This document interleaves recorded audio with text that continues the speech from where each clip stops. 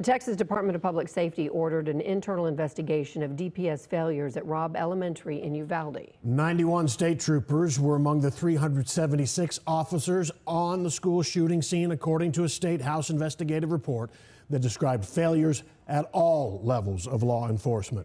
The House committee released several hours of body camera and surveillance video yesterday, showing a general lack of urgency and confusion about who was in charge.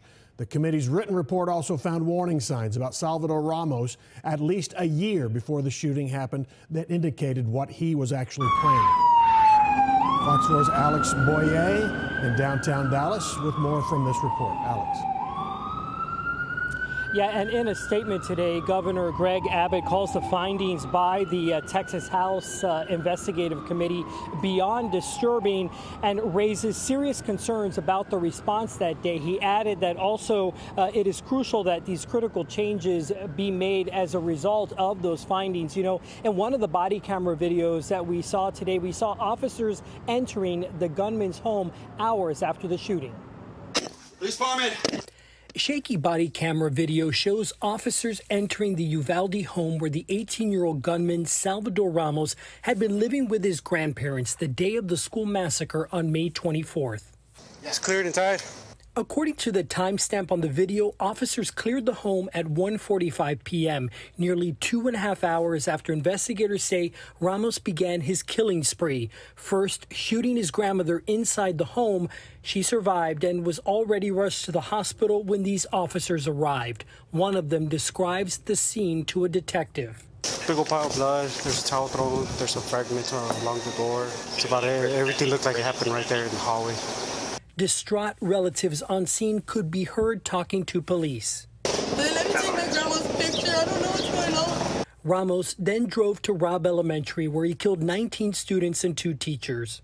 Mr. Ramos, can you hear us, Mr. Ramos? Much of the Texas House Investigative Committee's report focuses on law enforcement failures at the school among 376 responding officers.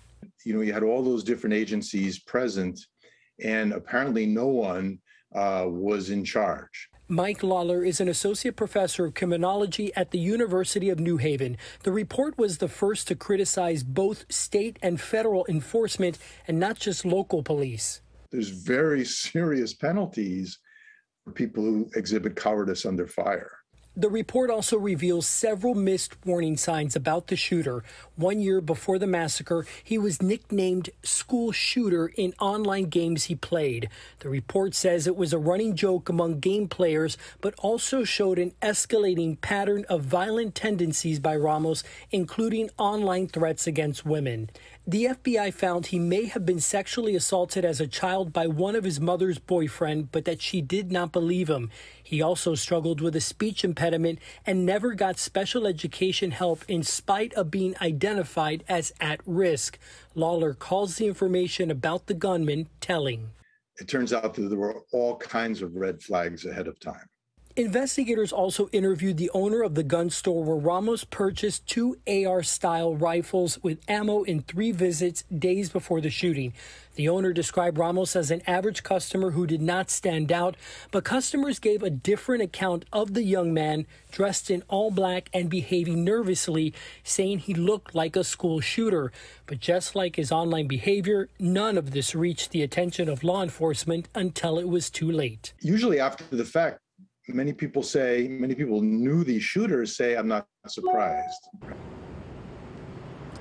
And Governor Abbott also added that with multiple investigations still ongoing, including those by the Texas Senate, FBI, and Texas Rangers, his office is going to begin working with the legislature to develop and implement the necessary changes to improve public safety at schools.